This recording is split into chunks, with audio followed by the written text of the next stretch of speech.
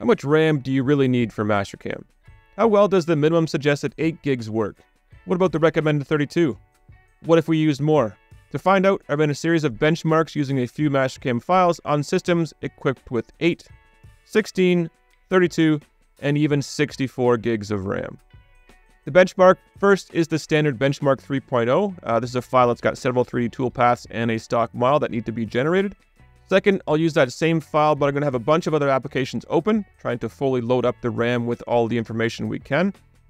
Third, a complex mill turn demo file that has roughly 100 various operations. There's some turning, some part handoffs, 2D, and even some 3D milling. First up, 8 gigabytes. One thing to point out here, this is a single stick that is 8 gigs. Why does that matter? We're only using one of the memory channels. We need a second stick to use both memory channels. Essentially, 2 sticks of 4 gigabytes should outperform 1 stick of 8. But this is the best I have, so we're going to carry on. Benchmark 1, our 8 gigabyte setup performed the task in 3 minutes and 43 seconds. That same benchmark done with all of the other apps opened up. We're looking at 3 minutes and 53 seconds. And our mill turn file, with no other apps open, we're looking at 3 minutes 56. Next up, let's see if adding more RAM increases the performance of the system. So we've taken a second stick of 8 gigabytes of RAM, and now we are using both channels since we've got 2 sticks in here. Our benchmark number 1, we're now doing at 3 minutes and 36. That's a modest 3% boost in performance.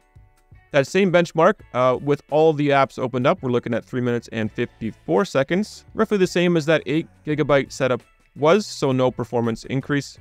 And the mill turn file, we're looking at a rebuild of 351. So a very small boost here as well. Let's keep going on here with the numbers. Next up, the 32 gigabyte install. This is 2 sticks of 16 gigs. Benchmark 1, 334. So again, similar to our 16 gigabyte setup.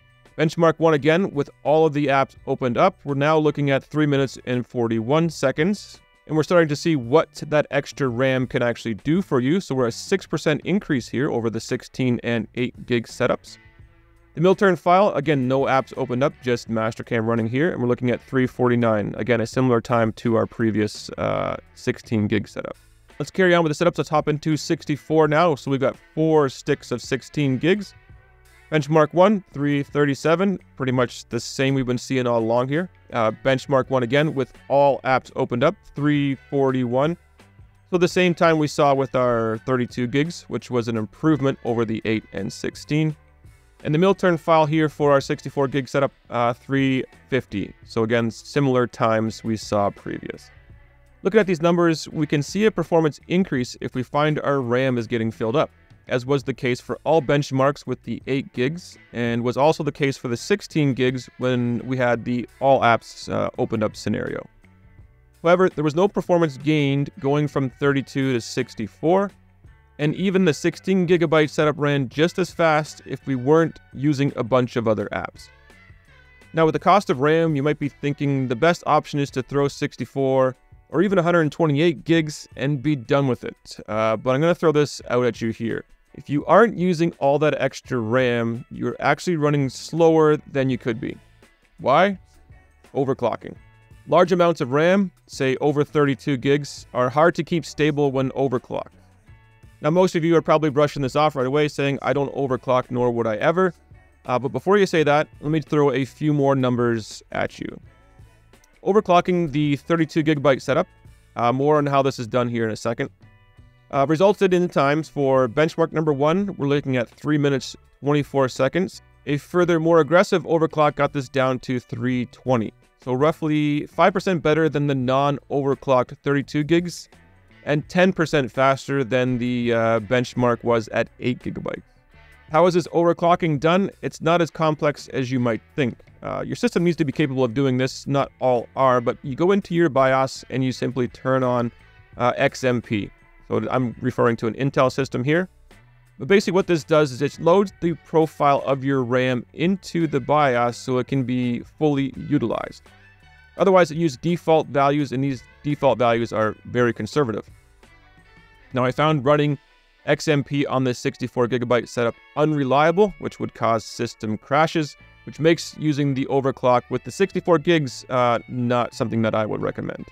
So in conclusion, if you can deal with the occasional slowdown due to heavy loads, 16 gigabytes is probably fine. If you find you're doing a lot of heavy lifting, 32 gigabytes should be more than enough, even with multiple programs running at the same time.